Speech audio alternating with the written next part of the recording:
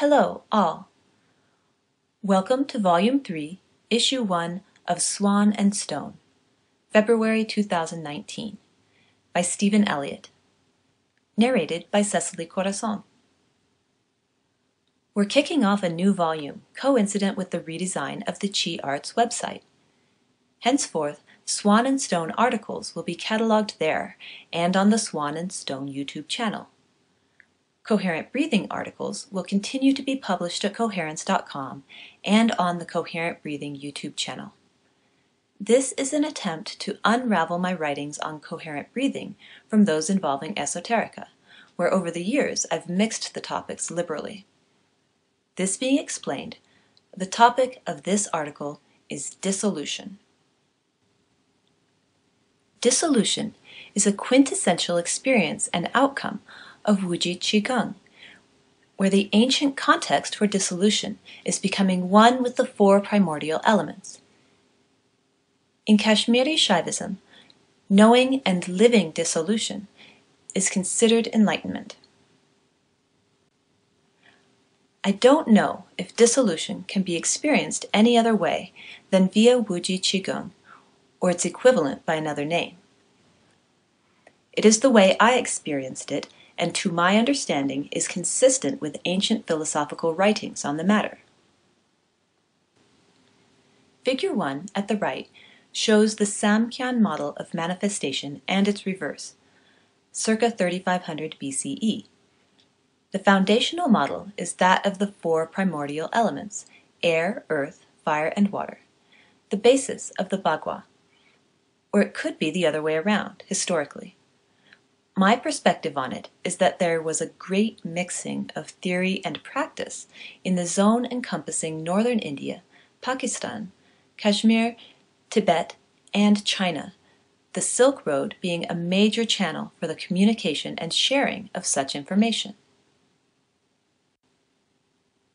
What does dissolution mean, as used here?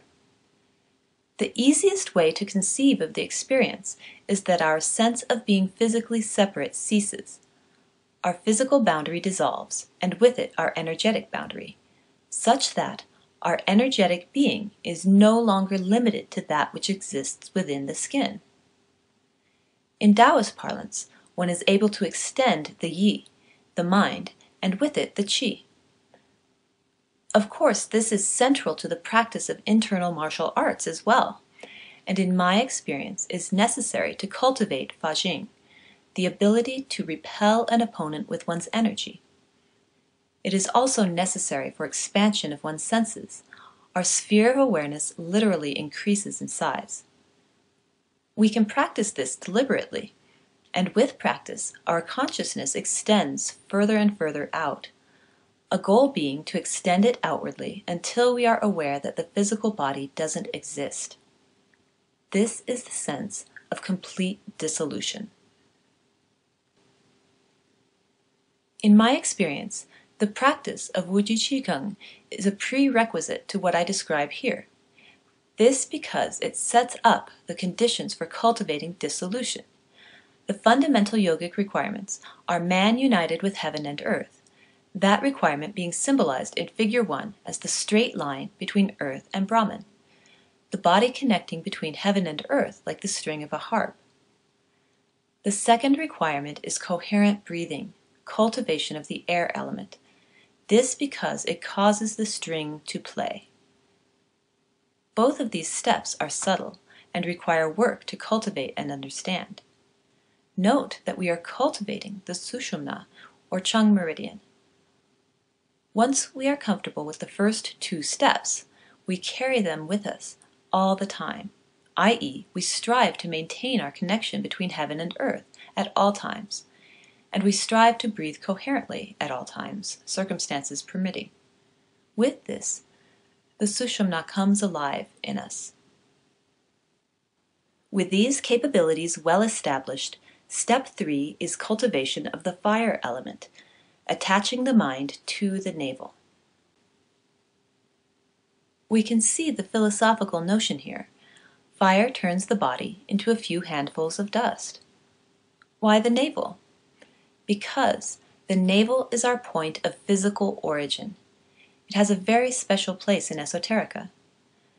By attaching our mind to it and cultivating the experience, we find that the navel extends outwardly, i.e., it is a Dvarashanta, a celestial stem in Taoist parlance. While our umbilical cord is severed at birth, it still exists etherically, and with practice can be clearly perceived. The lost understanding of Dvarashanta is the 12 ends, which in Shaivist parlance connect us to Shiva, and in Taoist parlance connect us to Tao. The navel stem is the original stem, and is the pathway back to our origin. Experientially, with focus on the navel, our sphere of energy begins to grow, and with it our sense of dissolution. These 3 steps are foundational, but cultivation of the earth element is also ultimately necessary. The essence of earth is relaxation, and here I mean learning to let it all go, every ounce of tension in the body. Any tension in the body prevents our energetic sphere from expanding. It is possibly the greatest inhibitor to this practice. We developed the 6 bridges to help facilitate this process, eliminating knots that prevent us from letting it all go. I like to refer to this condition as lowering our shield, an energetic boundary that surrounds us, but that is built of tension. If we back up for a moment, you can see that we are cultivating earth, fire, and air elements, in Taoist parlance earth, fire, and heaven and earth both having double entendre relative to the practice. There are additional practices that enhance this process, one of which is to imagine our dissolution into air, earth, and fire.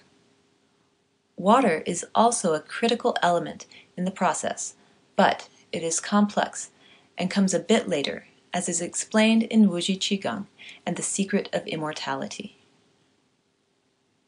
While I've practiced yoga and Eastern martial arts for many years, I came to understand what I am describing by practicing personal EEG, discovering or rediscovering coherent breathing, and reading and cross-referencing Eastern esoteric writings from different regions and cultures.